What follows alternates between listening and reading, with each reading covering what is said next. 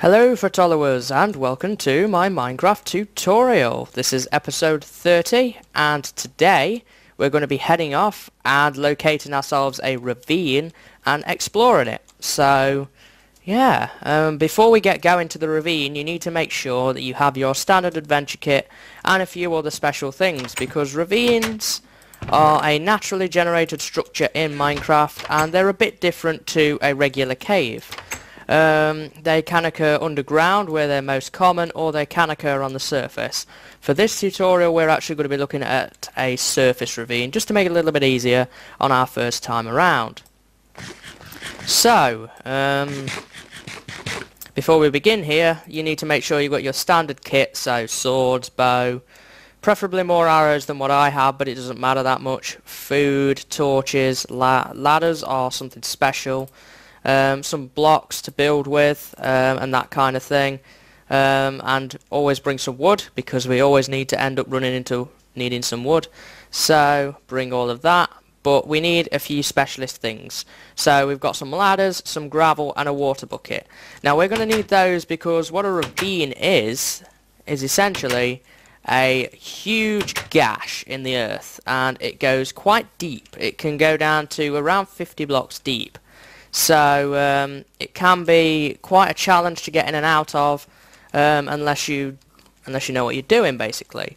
So there's a ravine not far away from the village, just a bit beyond the village. I think I've been to it before in one of the very early episodes, something like episode 3 or something, when we did the armor making tutorial.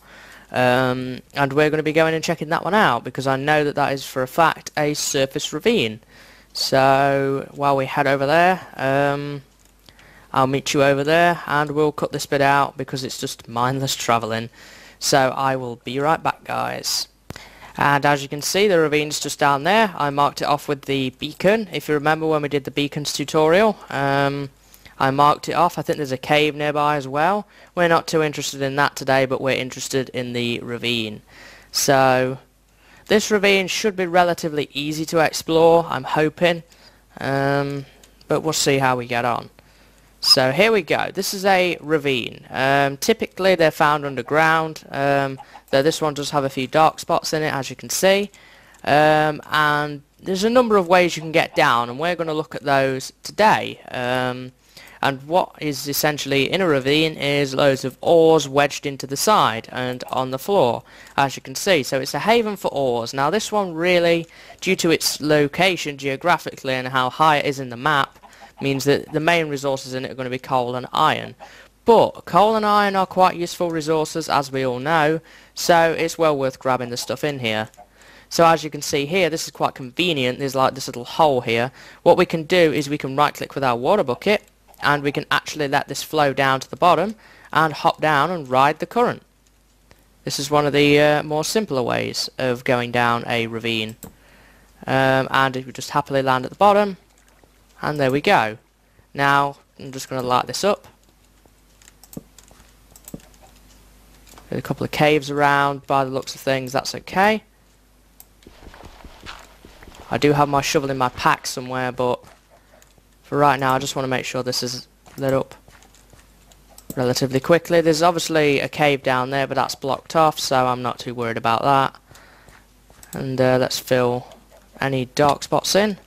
Try and avoid taking fall damage like I do, because I'm very clumsy with this stuff. Oops. There we are.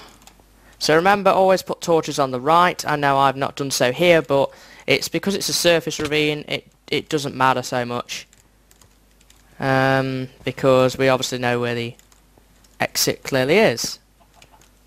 Now I'm just going through the initial caves here and lighting anything suspicious looking up, but we're not too worried about the caves that this ravine presents us right now. We're more interested in the ravine itself. So as you can see, we're about halfway up now. Now this ravine is quite handy in a sense that it does actually give access to all the levels quite easily. Now with this water current you can actually climb back up it just holding your spacebar, and this provides a way to get in and out. The problem is it can be quite tricky when getting to the top.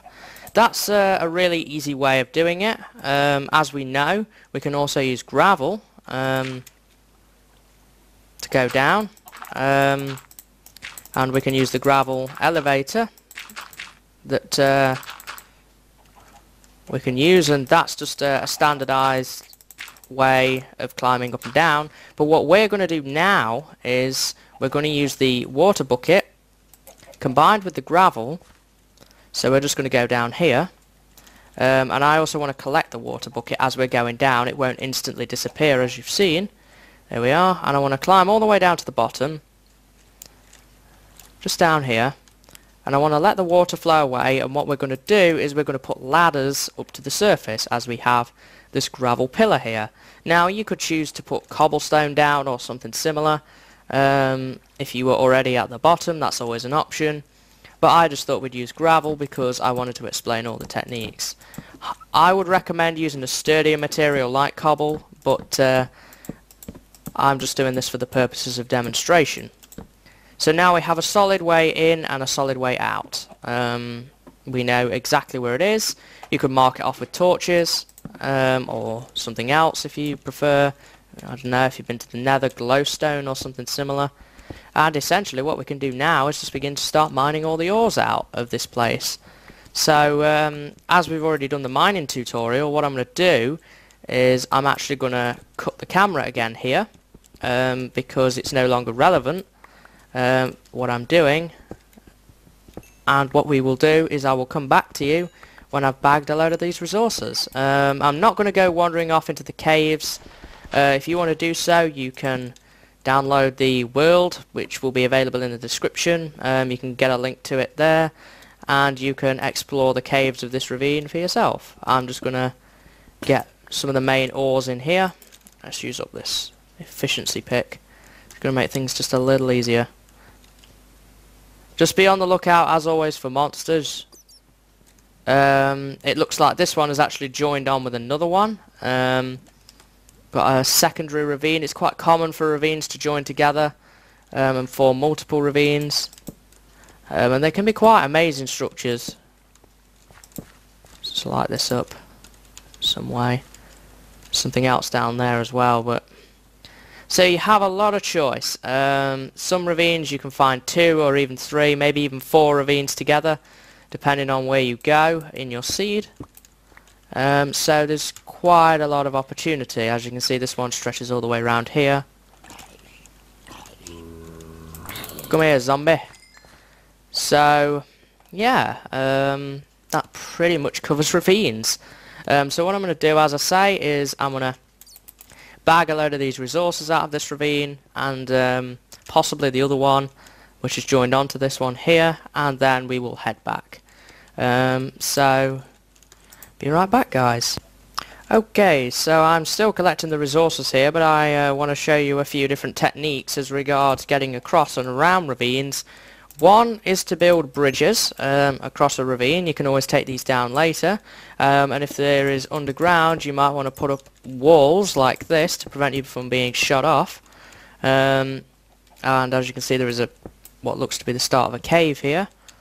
So we've bridged to that.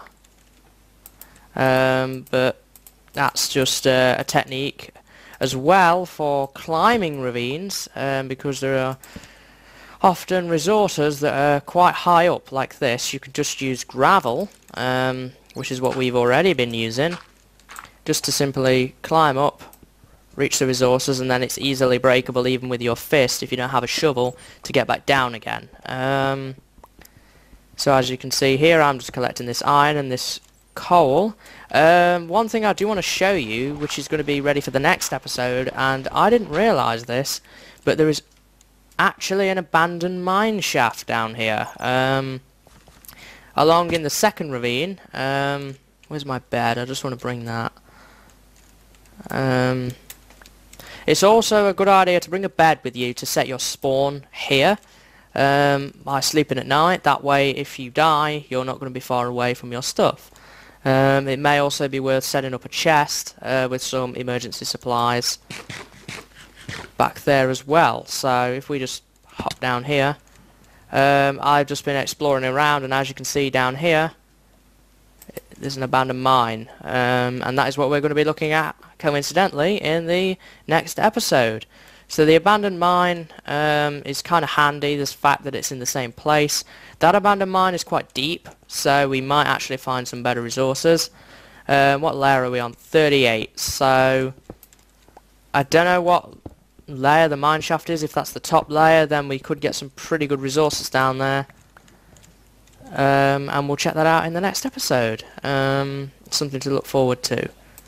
But we're going to have to head back first because we need a bit more stuff for an abandoned mine shaft than what we do for a ravine. But I'm well happy now that I put that ladder up. That's going to be extremely useful. How I put that ladder up. Let's just pick all this up. And I'll continue to mine resources out. As you can see, there's more mine there. Big old room here. I actually found it through that little hole down there while I was mining out resources over this end. So as you can see, ravines can be a haven for good resources. I bet you there's a monster in here. No? Oh. Ah, but there's stuff down here. I bet the mine shaft's directly below us. But that's it. So I'm going to have to head back and get some more better gear for the mine shaft, because we're going to need a few different things to what we're going to need for ravines, but it's good to know that there is a mine shaft here. I did do the ravine tutorial first deliberately, because often mine shafts can be found intersecting ravines, and they can kind of be everywhere with them, so that's why I decided to do the ravine tutorial first, so that you have an idea as if you find a mine shaft in a ravine, what to do about the ravine before you get into the mine shaft, if that makes sense. So I'm just going to keep collecting what bits of coal, and man, I've actually got a lot of coal. I've got 2 stacks of coal, and I've almost got a stack of iron. So we're going to be pretty well okay in terms of that stuff. Now what I'm hoping is that I'm going to go back, and between this and the next episode, I'm going to do some enchanting, and hopefully I can get myself a Bane of Arthropods sword, so that I can actually tackle a unique monster to mine shafts called cave spiders. And they're horrible little things, cave spiders. Perhaps one of the most horrible monsters in the game. They poison you when they attack you, so it's not the most pleasurable experience, and the poison can last a long time as well, depending on difficulty. So I'm not crazy about that aspect of it, but if I can get a Bane of Arthropods sword, then they're going to die a little quicker. So hopefully we'll be able to get a decent Bane of Arthropods sword. Just Bane of Arthropods 2 or something will be a massive help. I want to spend 30 levels on it, just trying to get a decent Bane of Arthropods sword. I'll just take just whatever I can get, basically. So how much iron have I got now? 56. I think that's going to be enough, I think, to be honest.